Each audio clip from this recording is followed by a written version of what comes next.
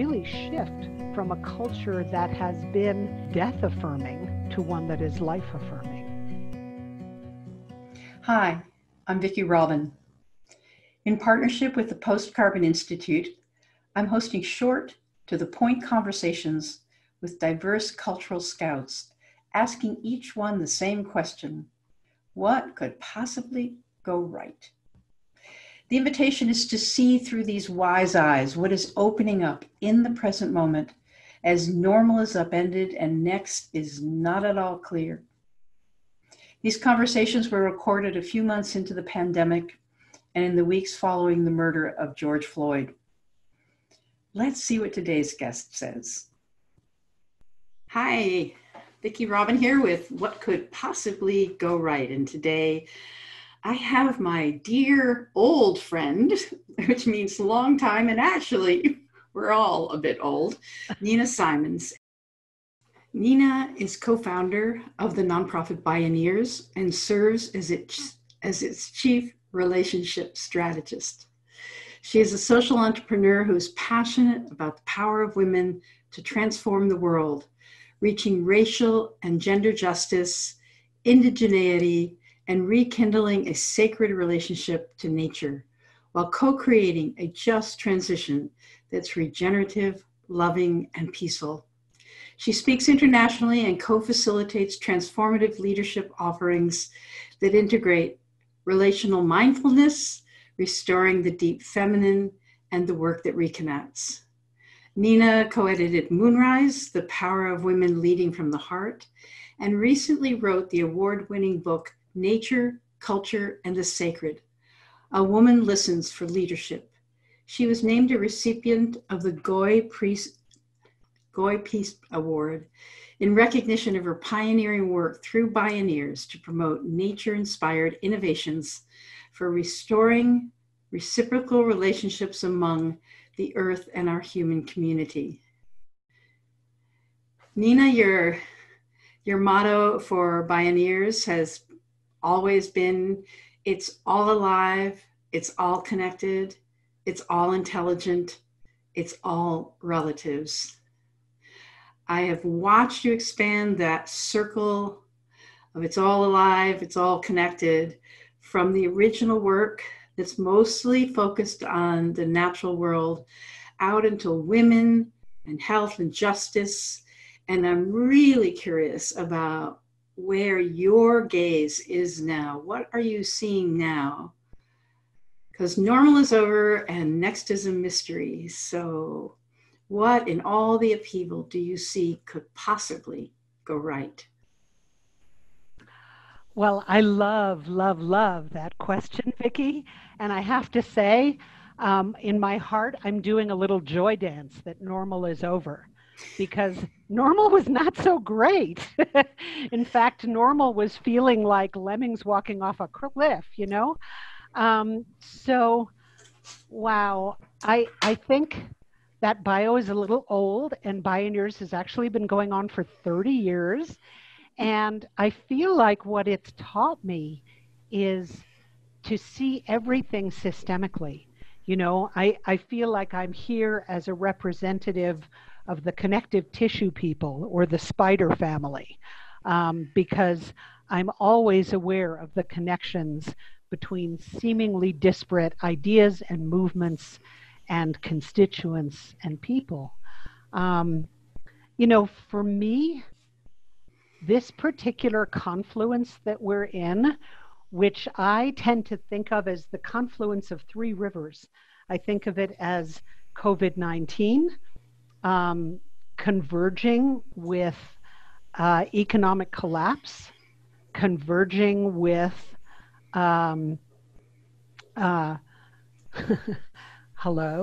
converging with obviously social justice awakening and racial justice awareness flourishing. So I think of it as this confluence of all these different major events. And it's been interesting for me because for many, many years, we've known, we and the vast community of people who've been involved with Bioneers and who are Bioneers, whether they know it or not, have all known that the systems were ready to crash. You know, we all knew that fossil fuels had to end, and we also knew that climate disruption was upon us, and that there was a growing urgency that we had to address it. And so but we didn't know how. You know, I always imagined that there would be some sort of system crash that might be power related, or it might be a food shortage or a water shortage. But in fact, COVID has brought us to this moment in a way which is both painful and incredibly elegant. You know, I sometimes think of Gaia as being like a great beast. And I used to think, well, there are too many of us on her. And one of these days, she's just going to shake her coat and get rid of some of us. And I thought, well, you know, maybe it will happen through tidal waves and hurricanes and other kinds of earth-based events that will be exacerbated by climate change. And certainly that's been happening. But COVID is much more elegant than any of those things in that um, it's caused us globally to recognize that we have the opportunity now to shift from an I consciousness to a we consciousness, that we are one family on this earth, one species, various colors and shapes and sizes, and you know, but really we are one people. And and I believe it's part of the legacy of racial injustice that some of the conditioning of whiteness has led us to think even more as I people rather than we people. And that the people of color, the indigenous people, the people of African American diaspora descent, have all learned how to think more in we consciousness. And so we have a great deal to learn from them at this time and to undo the conditioning that I believe being raised in a biased white culture has put on us. But I also sometimes tend to see the world with gender colored lenses. And, you know, part of what that has made me so aware of is that, again, the cultures that we inherited have been so outer focused. You know, they've been cultures that have been informed by patriarchy and capitalism and consumerism and an extractive economy. And all of those things tend to orient us toward activity rather than reflection, and towards being aware of what's on the outside much more than what's on the inside. You know, when Carl Jung looked at the gender archetypes, he said, well, the feminine really correlates to our inner state and the masculine to our more outer state. And and so as a feminist and as someone who's done a lot of work with women and reclaiming the feminine in us all, I believe that part of the gift of COVID-19 has been that through having to shelter in place and through not being able to travel and gather and be as social beings as we were accustomed to, we have this opportunity to look inside. And for me, one of the great gifts of that, Vicki, is that we've long known that we need to shift our culture, right? That the opportunity here is to shift the whole system. It really is to shift simultaneously our economy, our relationship to ecology, to justice, to health, to all of those things, to education, to youth, to eldership, all of it. And in order to do that, we have to have a change in culture. And for me, the more that I've wondered about and considered what are the underpinnings of culture, you've done a great deal of work on this. It has to do with what we value, right? So COVID has brought along this incredible opportunity to look at what we value and to really shift from a culture that has been, in effect, death affirming to one that is life affirming in its truest sense.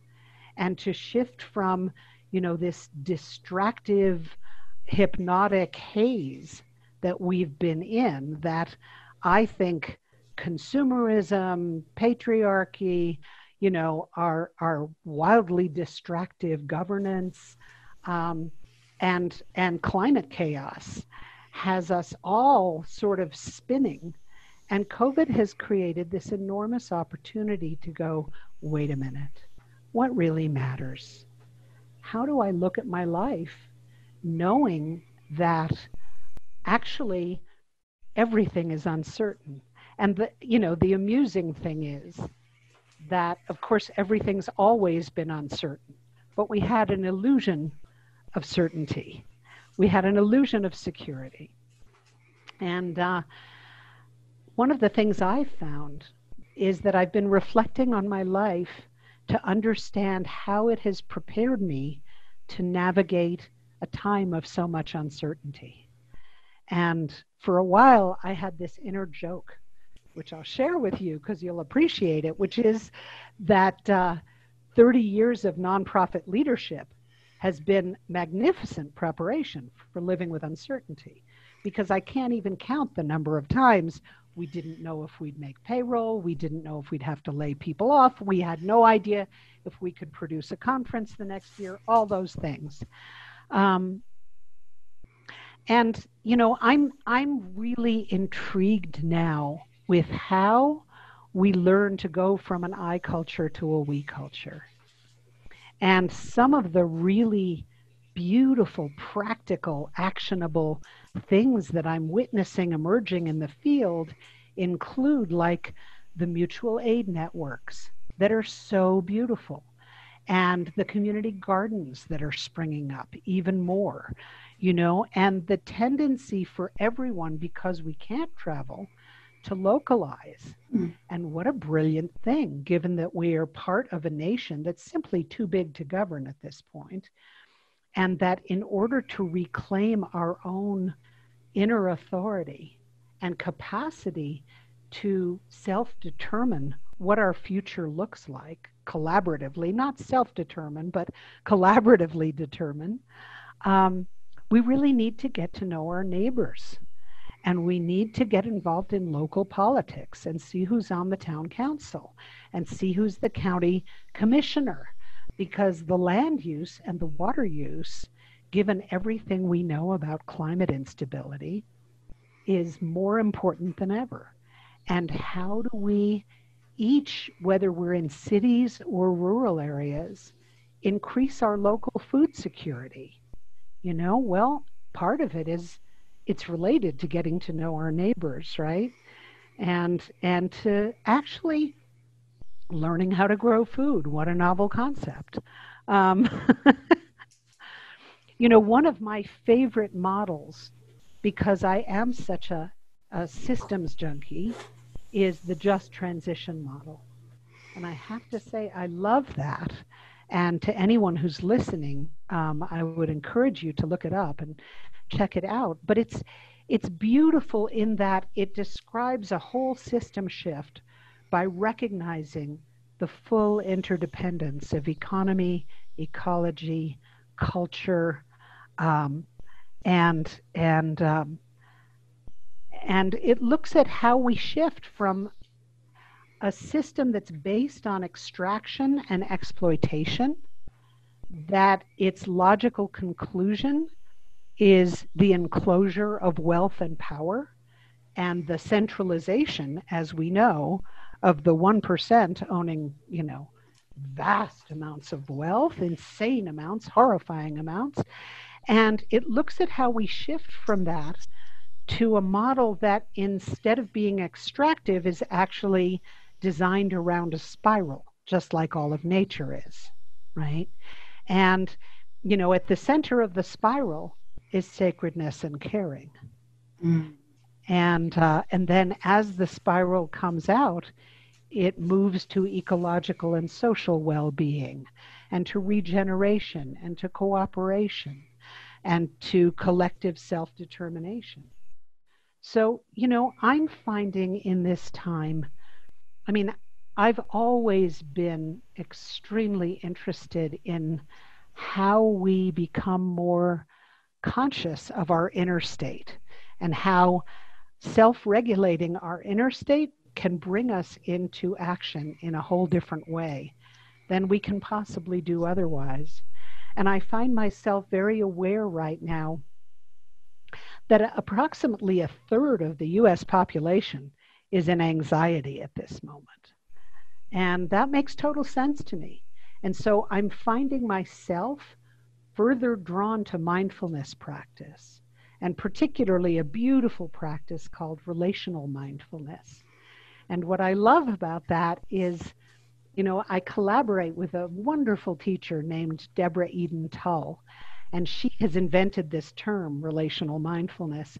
And she refers to it as the subtlest form of self-love.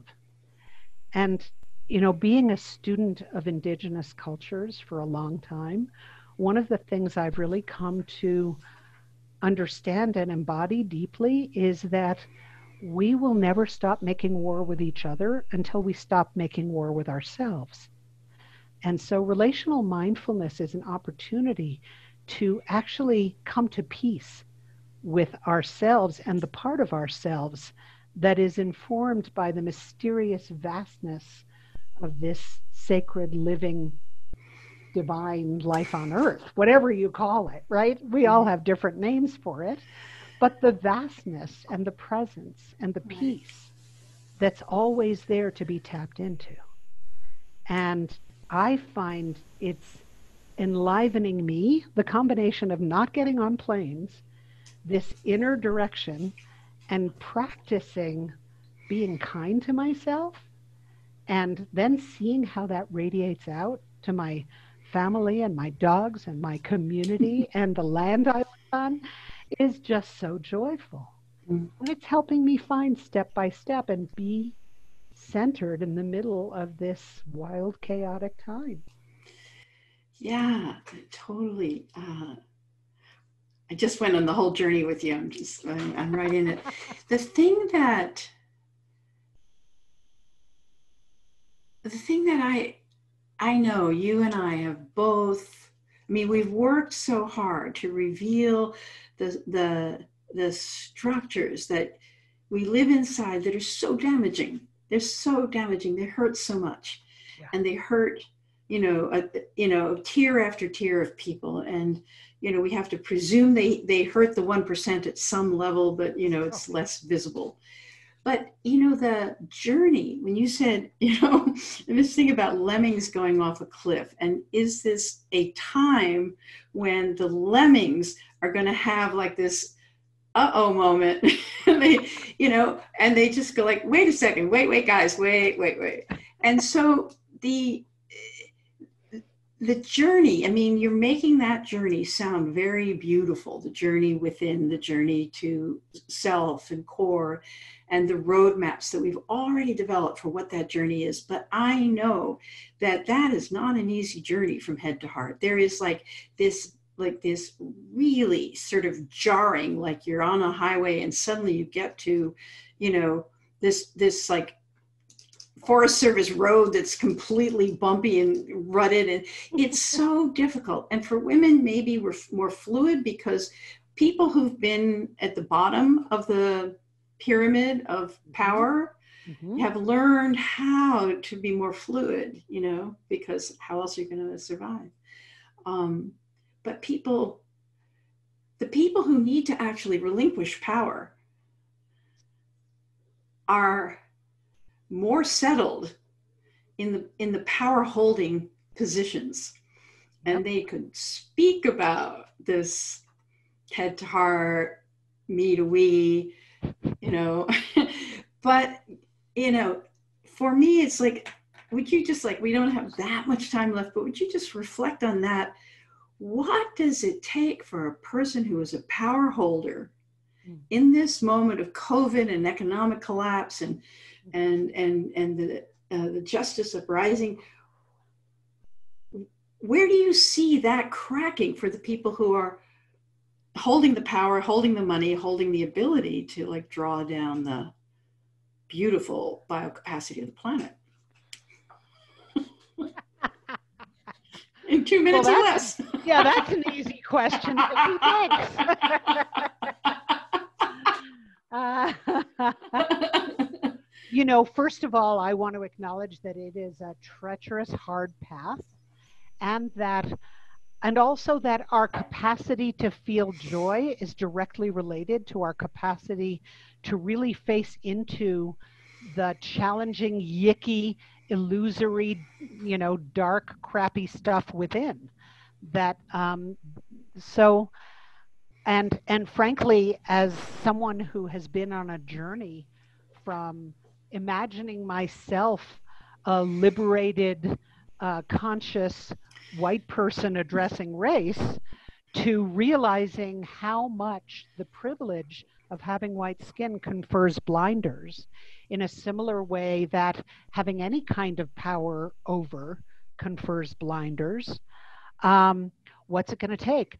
I don't know the answer, honestly. I think that the demonstrations that are happening are huge, but I think it's going to take a lot of us who are in the middle range of having power and privilege being willing to give something up and being willing to take risks, because I don't think of myself as someone who demonstrates in the streets a lot.